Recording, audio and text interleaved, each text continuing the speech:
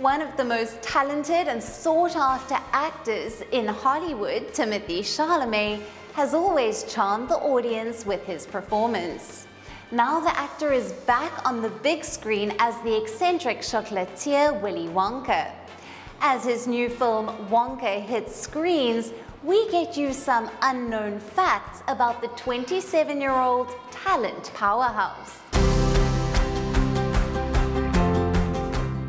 Born on December 27, 1995 in New York City, Timothée is a French-American actor, son of the French writer Marc Chalamet and Nicole Flender. The actor also holds dual United States and French citizenship.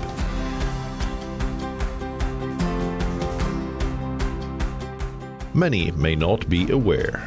Timothée Chalamet took his first step as an actor in an episode of Law and Order in 2008 when he was just 13. But his breakout role came in 2017 with the film Call Me By Your Name. Timothée Chalamet is known for his brilliant acting skills, but other talents are equally impressive. A lot of his fans may not know, but before becoming an actor, he ventured into music when he was 17 under the pseudonym Lil Timmy Tim.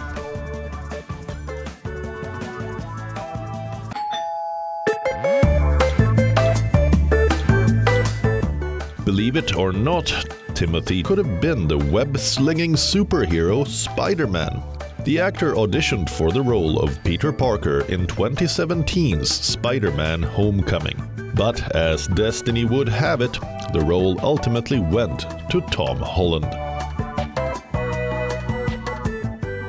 As an actor, he has a huge respect for his seniors and contemporaries and is equally fond of some Hollywood legends. During an interview, Timothée revealed that he adores Joaquin Phoenix's work, especially in films like The Master. He said, and I quote, "There are 5 or 6 artists I'm trying to follow in the footsteps of creatively, and Joaquin is number 1 for me," unquote. Timothée Chalamet is a good actor with a generous heart. But there was one bright spot. On the night of the first screening of the Netflix film, Chalamet turned up with a slew of delicious bagels to hand out to the huge crowd of fans who showed up to support the film. If reports are to be believed, Timothée Chalamet prefers bagels over croissants. While critics have a mixed review about Chalamet's Wonka, the actor has already engraved his name in cinematic history as the young candy maker.